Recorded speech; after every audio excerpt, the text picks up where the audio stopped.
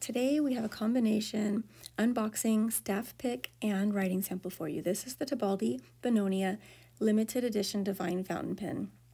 And Deb in customer service fell in love with this pen, and she thought about it for a while and she made it hers. So she's gonna let us ink it for you today.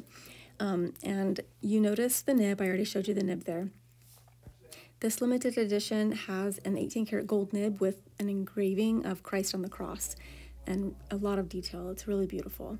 We're going to go ahead and ink it today with diamine writer's blood ink, which is a very popular diamine ink, and it comes out really dark and clear on paper. You can see here.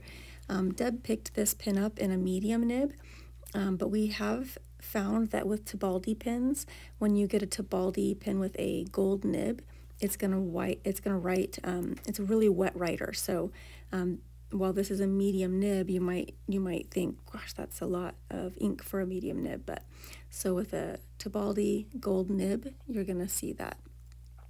And I really liked the way this wrote. It was so smooth, and the ink did flow really well. It just was, there was like no friction against the paper.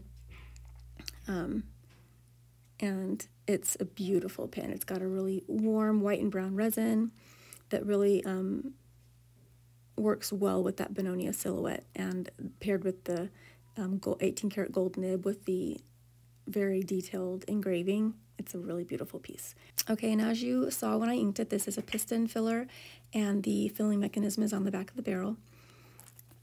It is made in Italy, and it is a limited edition. So if you want more information about this pen, visit us, penchalet.com, and see what nib sizes we have left.